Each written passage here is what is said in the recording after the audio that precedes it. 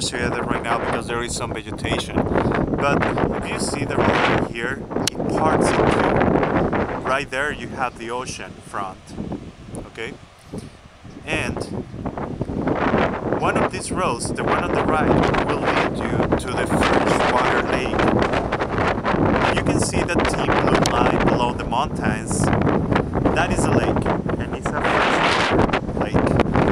Then you have the saltwater here on the ocean front. All these lots are marked with the division. Here is one, and then you continue over there. You're gonna see the other white pole over there.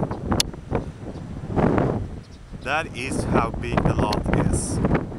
And then on top of that, you're gonna go all the way to the front of the beach. Remember, there is just a little space between the beach and the lot in order for you not to have federal concession.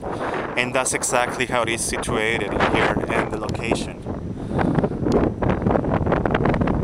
Right now in here, just because it's the dry season, but over here you have another part of the lake.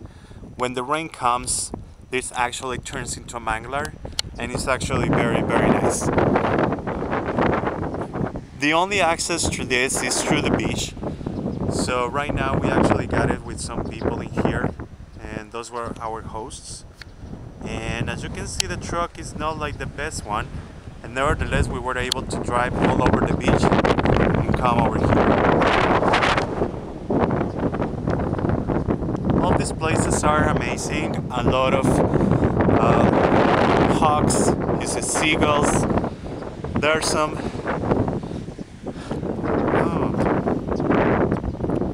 beautiful places in here.